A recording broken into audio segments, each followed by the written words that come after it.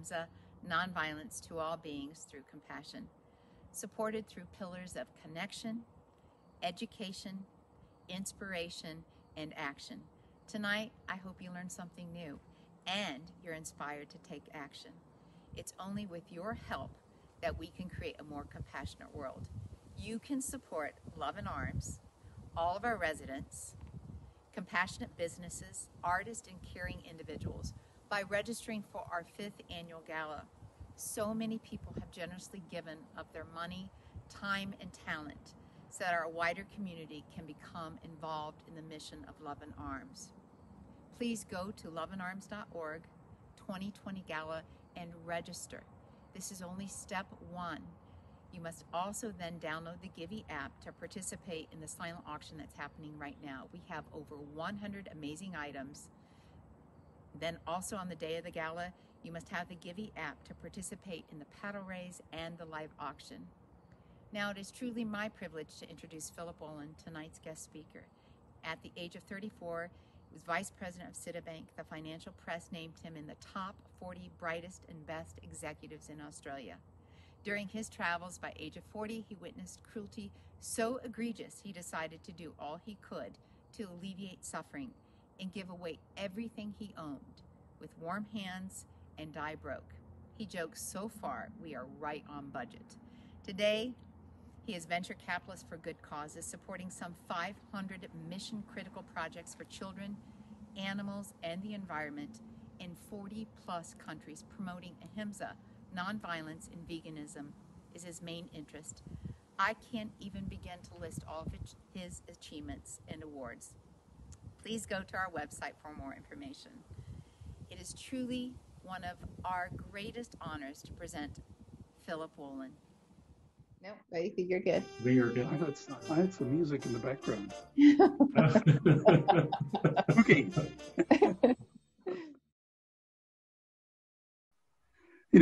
People in our movement come to the movement for various reasons. Some of them become vegan for health reasons, or for the environment, or animal cruelty, reasons like that. But not me.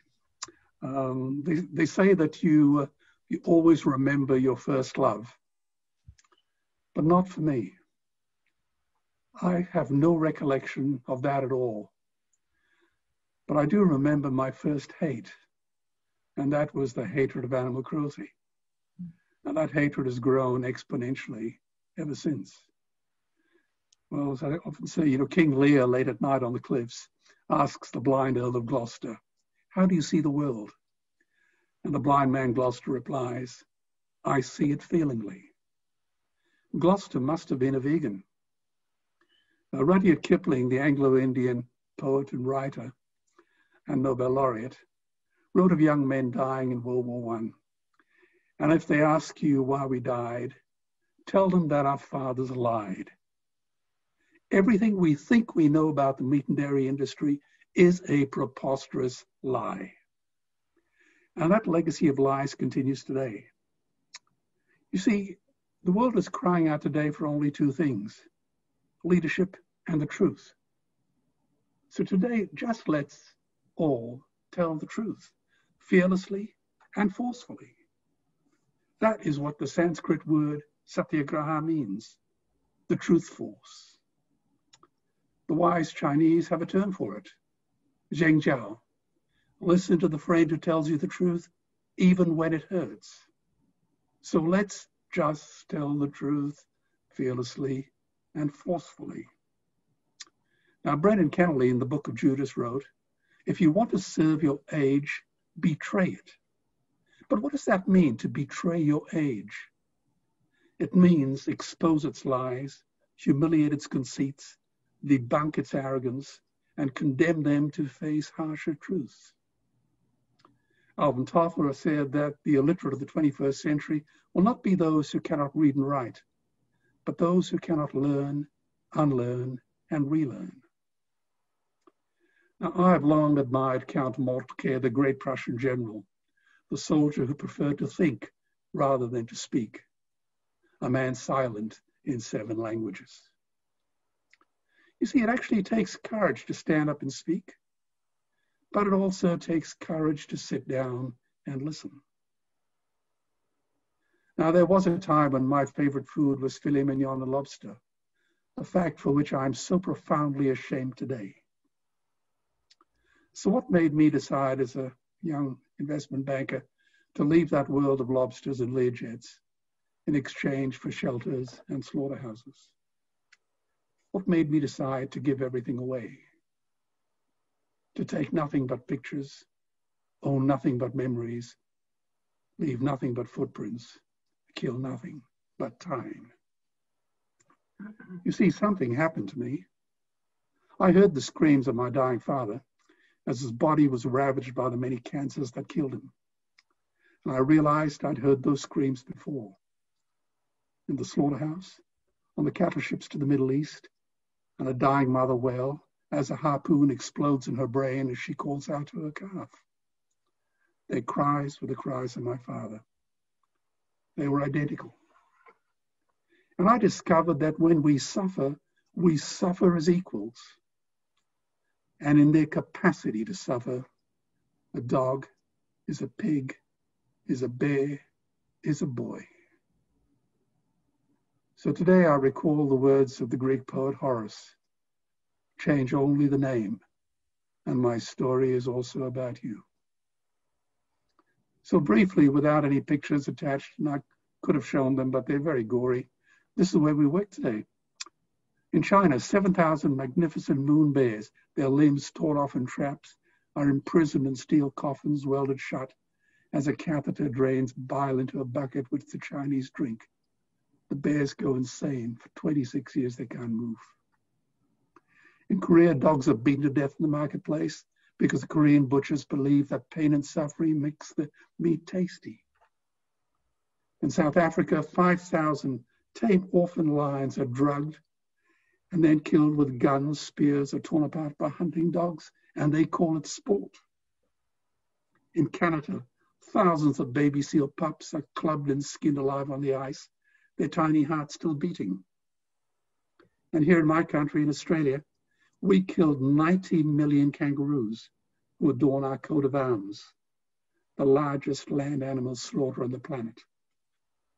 And we sent millions of our animals born on Australian soil on death ships to the Middle East, where their eyes are stabbed out and their tendons are slashed.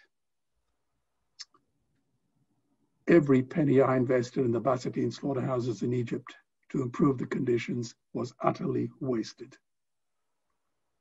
In Asia, dogs are suspended on steel hooks and skinned alive to make trim and fur coats sold in the West.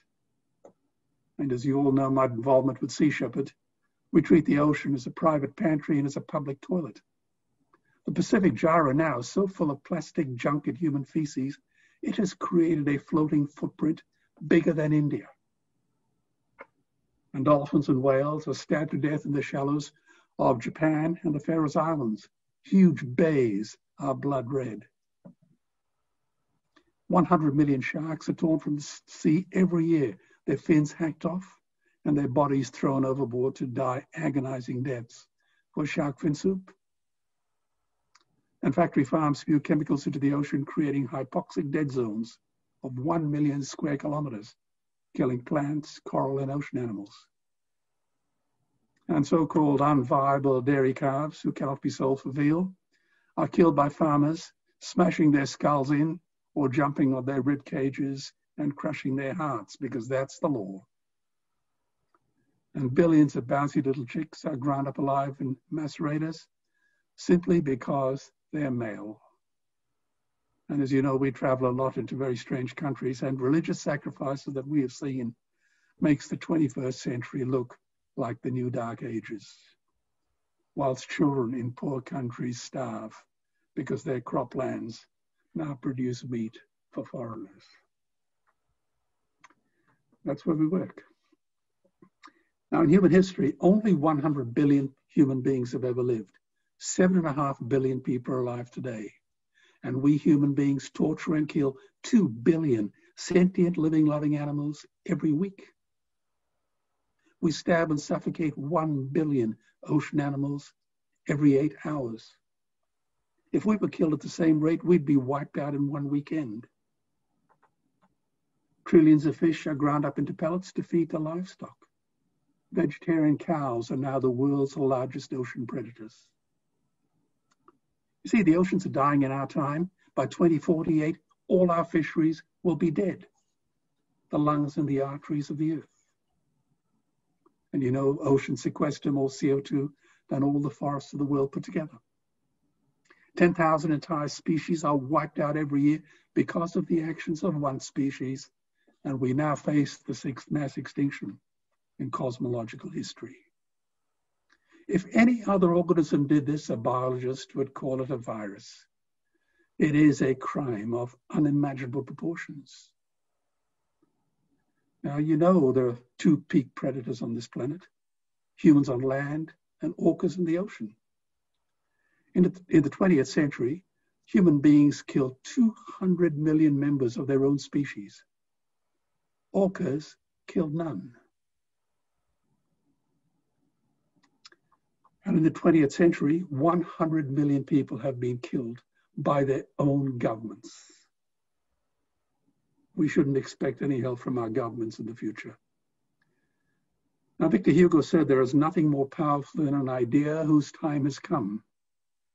But I say there is nothing more destructive than a bad idea whose time has passed.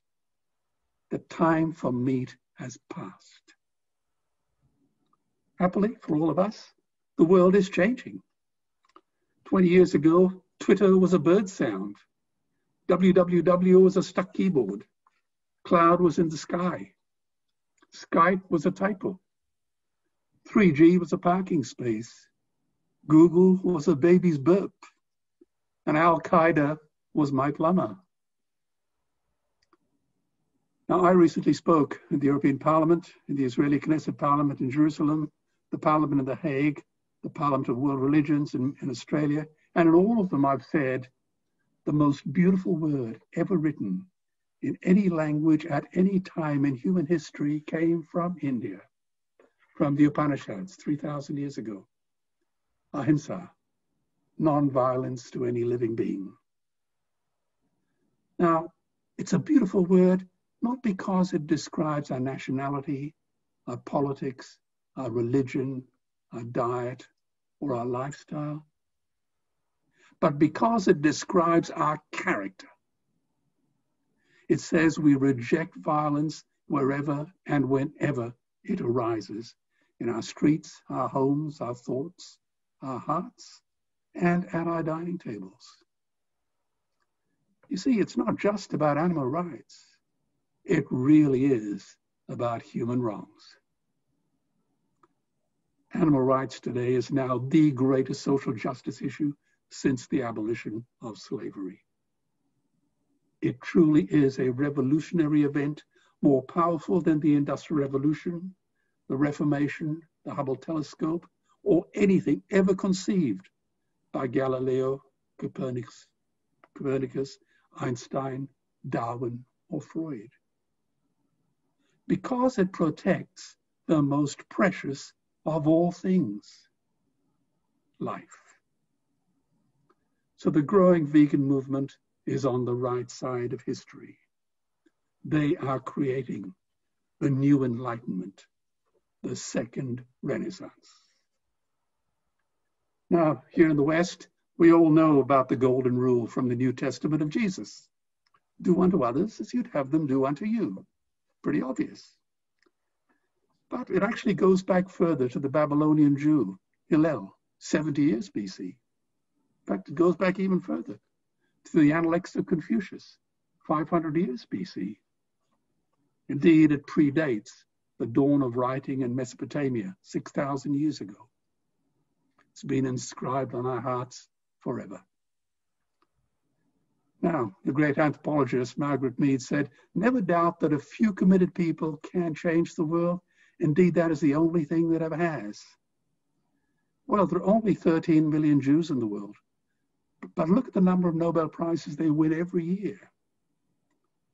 Trix and I sat in the stadium at the Olympic Games, full of pride, as Australia won more medals than every country in the world with the exception of Russia and the United States. And we have a population smaller than Florida. Tibet's population is only 3 million. But who hasn't heard the plight of the Tibetan? But there are over 600 million vegetarians and vegans in the world, 600 million. And that is bigger than the United States, England, France, Germany, Spain, Italy, Canada, Australia, New Zealand, Israel, all put together. If we were one nation, we would be bigger than the 27 nations of the European Union. We are bigger than NATO. We are bigger than OPEC. And despite this massive demographic footprint, we are still drowned out by the raucous hunt and shoot and kill and cretins who believe that violence is an answer when it should not even be a question. But we live in a world of sound bites and tweets. It reminds me of Hannah Arendt's book, Eichmann in Jerusalem, where she coins the term, the banality of evil. This is how a deceitful journalist at the Australian of the Year Awards twisted my innocent words. Mr. Wollen, I'm surprised a man of your standing would say that meat is murder, a little old lady with a budgerigar is offending God, livestock production is unethical, there will be no peace until we stop killing animals, industry is unattractive, animals are like human children. Can't you see how offensive that is to our conservative rural audience? Well, this was my diplomatic counterpunch. Well, you certainly bludgeoned the English language to death, but if you're going to quote me, please do it honestly. I did say, a robin redbreast in a cage puts all heaven in the rage. But that was William Blake in Auguries of Innocence. And yes, I did say the commandment, thou shalt not kill, applies to the murder of any living being. It was inscribed on the human breast long before it was proclaimed from Mount Sinai. As long as there are slaughterhouses, there will be battlefields. That was Leo Tolstoy. And yes, I did say the roots of cruelty are not strong, just widespread. But a time will come when inhumanity, protected by custom, will succumb to humanity championed by thought. A man is ethical only when all life is sacred to him. But that came from Albert Schweitzer, also a Nobel Prize winner. And yes, I did say, as long as we kill animals, there will never be peace. It's only one step to the concentration camps of Hitler and Stalin. There will be no justice as long as man will stand with a knife and destroy those who are weaker than him. But that was Isaac Singer, another Nobel laureate. And yes, okay, I admit I did have something to say about animals and children. The wolf will lie down with the lamb, the leopard with the young goat, the young lion with the young ones of the herd, and a little child will lead them. But that came from the prophet Isaiah. And no, I didn't say a damn thing about greed and ambition. That wasn't me. That was Jesus. Blame him. Behold the birds of the air and the lilies of the field. King Solomon in all his glory was not arrayed as one of these. And just for good measure, he threw in a left hook and an uppercut. Whatever you do to the least of these, my brethren, you did it to me. So, are you as a journalist so offended in such an egregious way, and your rural conservative audience is upset with me? Are you upset and offended by Nobel laureates and your own prophets? Or should I just go home and burn my books? I seem to recall that was the strategy favored by Pol Pot. Well, he was very upset and speechless, and he called me a radical. You know, we need another radical Copernicus and Galileo to remind us that we are not the center of the universe. As it's been said before, animals are not just other species, they're other nations, and we murder them at our moral peril. Carl Sagan's picture from the Voyager spacecraft showed a tiny microscopic pinhole from space. And he described planet Earth as our beautiful home, our pale blue dot, suspended on a sunbeam. Imagine the poetry of that.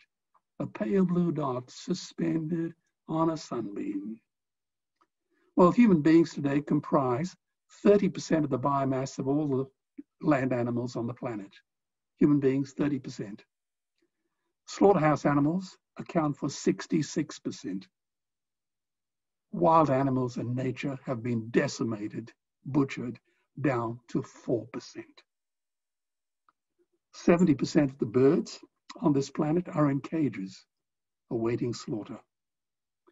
We have turned Carl Sagan's beautiful, pale blue planet Earth into a blood-stained planet slaughterhouse, a pox on our species. Now, the great historian Barbara Tuchman, you would know, described folly as acting against our own best interests. That's folly. And Occam's razor, named after the 14th century Jesuit priest, says that when presented with a number of different solutions to a problem, the simplest one is always the best.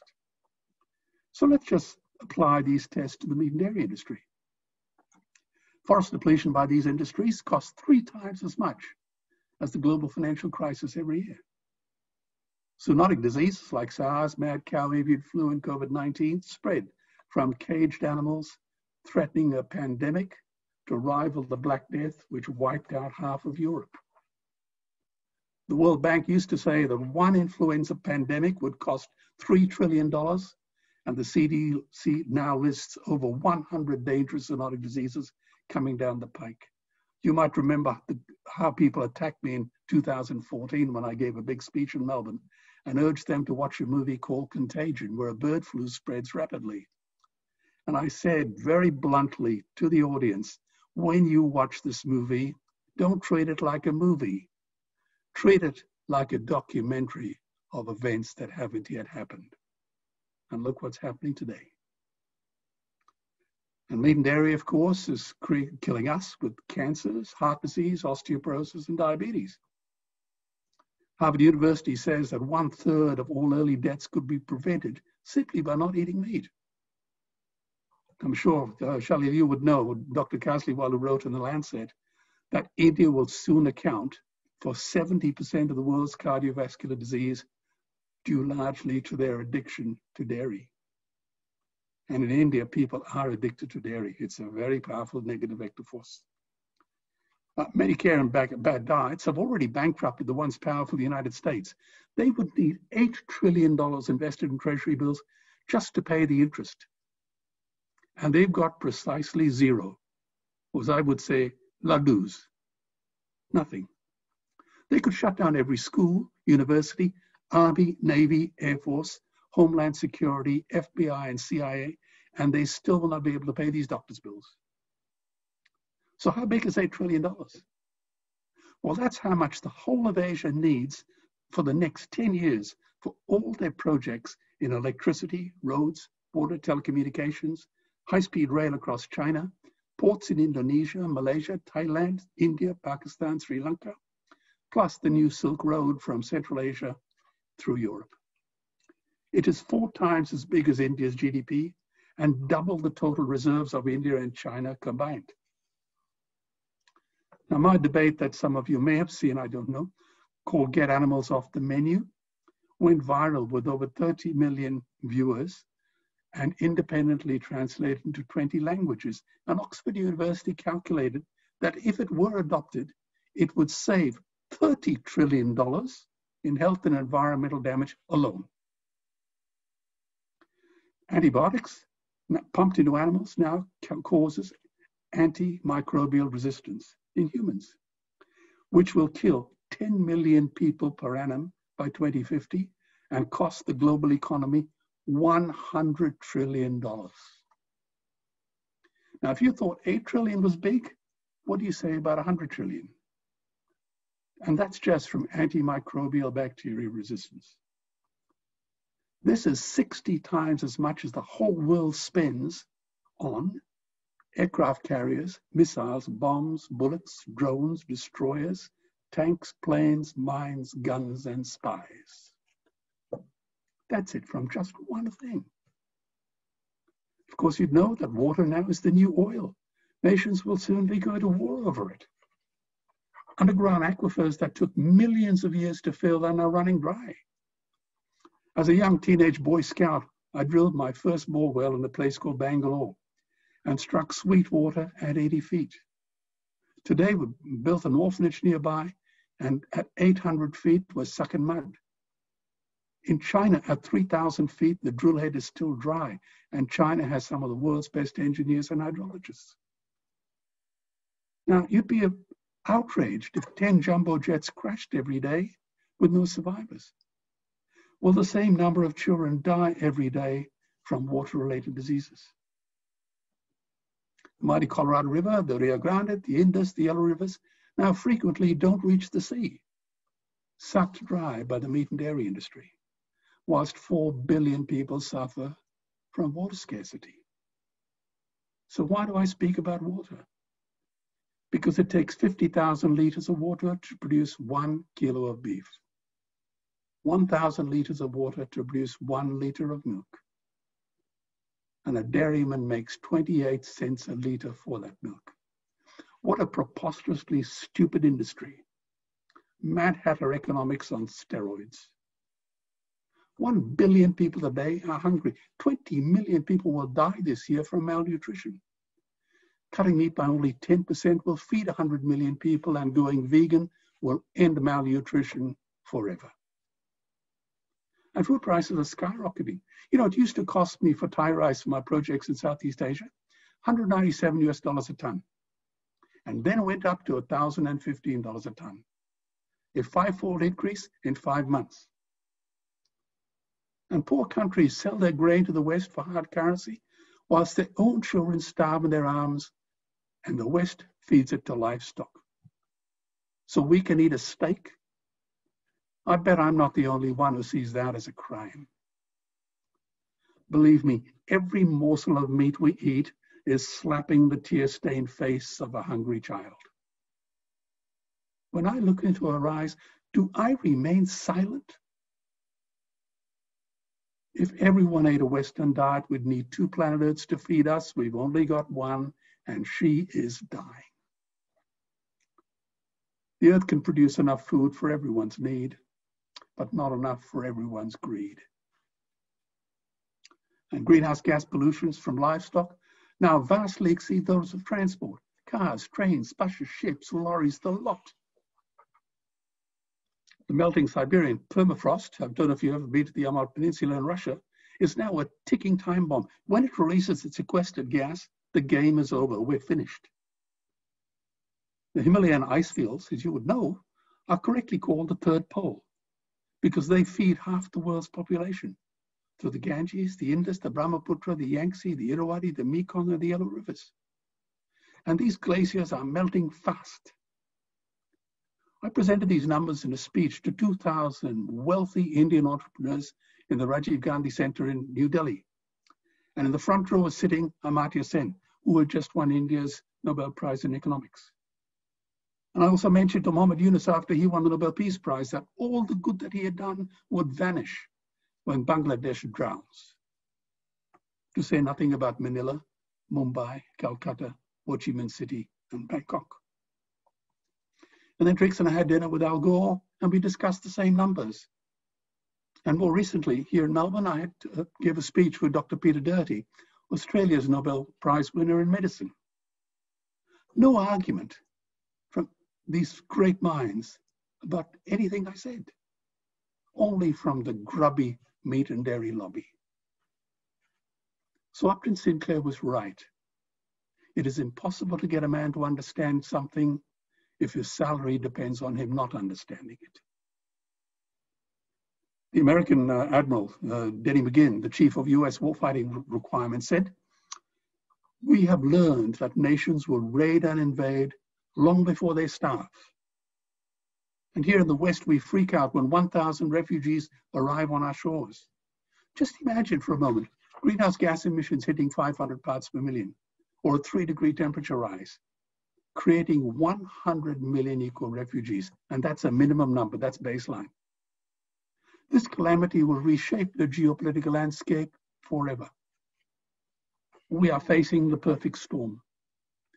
If any nation had developed weapons that could wreak such havoc on the planet, we would launch a preemptive military strike and bomb it back into the Bronze Age.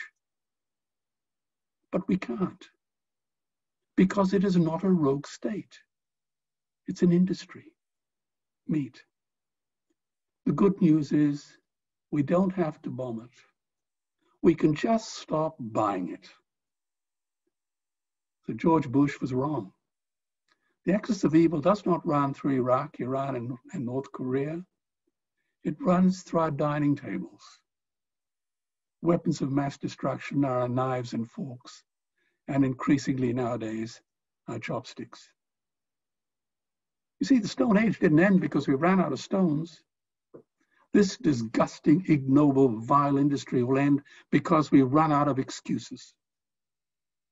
And that is why I say that veganism is the Swiss Army knife of an ethical future. One instrument solves our ethical, economic, environmental, water, and health problems and ends animal cruelty forever. Because it rearranges the furniture of your mind. And farmers are the ones with the most to gain. Farming won't end, it would boom. Only the product line would change. Farmers would make so much money they wouldn't even bother counting it, and I'd be the first to applaud them. Believe me, veganism is the engine of redirected economic growth. Governments would love us. New industries would emerge and flourish. Hospital waiting lists would disappear. Health insurance premiums would plummet. Hell, we'd be so healthy, we'd have to shoot someone just to start a cemetery.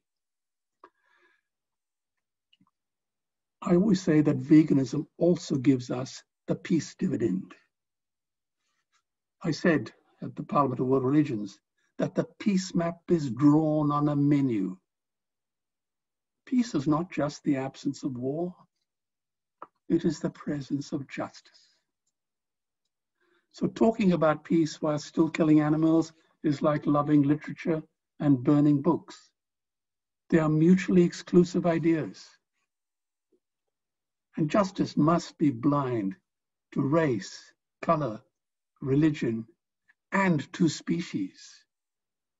If it is not blind, it will be used as a weapon of terror, and there is unimaginable terror in those ghastly gulags we call factory farms and slaughterhouses, as Lord Acton said, where absolute power corrupts absolutely. We need a new form of jurisprudence, a foro conscientiae, a court of the conscience. So, in my journey through Joseph Conrad's Heart of Darkness, I've learned that a man is measured not by how much money he makes, but by how much of it he's willing to give away, particularly to strangers. And if you wish to increase a man's share of happiness, do not aim to increase his possessions. Simply decrease his desires. So Socrates and Epicurus were right. The unexamined life is not worth living. It's not a life, it's a life sentence. Believe me, you do not find your character on Wall Street because it lives on the road to Damascus. And my heart resonates to the words of the poet W.H. Auden. If equal affection cannot be, let the more loving one be me. Martin Luther King said, cowardice asked the question, is it safe? Expediency asked the question, is it polite? Vanity asked the question, is it popular? But conscience asked the question, is it right? Is it right to torture and kill another living being for our taste buds? Now, I speak to many audiences in many countries around the world, and they're all good, caring, loving, decent people who all want to change the world, as long as they don't have to change themselves. But life doesn't work that way. First, we change in our hearts, and then the world follows. So, true leaders must face their own demons courageously. Martin Niemöller, the German priest, philosopher, and U-boat captain, spent 8 years in prison for condemning German intellectuals for being cowards. And he wrote, "When the Nazis came for the communists, I remained silent. I was not a communist. When they locked up the Democrats, I remained silent. I was not a Democrat. When they came for the trade unionists, I did not speak out. I was not a trade unionist. When they came for the Jews, I remained silent. I was not a Jew. And then they came for me, and there was no one left to speak out." Men and women of goodwill and integrity must speak out and act courageously. Is it not better to light a candle than to curse the darkness? All the darkness in the world cannot put out the light of a single candle. You see, I believe another world is dawning. And if I close my eyes, I can feel her heartbeat. And I tell activists, do not be afraid. I know it won't be easy, but fear should not be on your agenda. Always remember Gandhi's words. First they ignore you, then they laugh at you, then they fight you, and then you win. The last sentence of Scott Fitzgerald's book, The Great Gatsby, reads, "So we beat on, boats against the tide, drawn back ceaselessly into the past." I ask you, are we to live forever in a sick, smug, and cruel past? Let's not relive history. Let's make history, because that is what leaders do. They make history. Judge White's closing words in The Bonfire of the Vanities were these: "The law is humanity's first attempt at decency." So I ask everybody who listens to you to join us in a battle, in a war that decency cannot afford to lose. Because in the end, only three things matter: how deeply you loved, how gently you lived, and how gracefully you let go of things that were not meant for you. Meat was not meant for you. Our animal cousins have survived millions of years of evolution. They've earned the right to share this planet with us in peace, and they've waited long enough. The brutes and the bullies have been Goliath, but David is coming. Maybe he is in this audience. Maybe he's one of you. And if not you, who? And if not now, when? I think I've said enough. Thanks for having me. Thank you, Philip, for your inspiring words. Now's the time to act. Register for the 2020 Gala. Every dollar you donate will be matched by a generous donor, doubling your impact. Please go to loveandarms.org 2020 Gala. Thank you so much.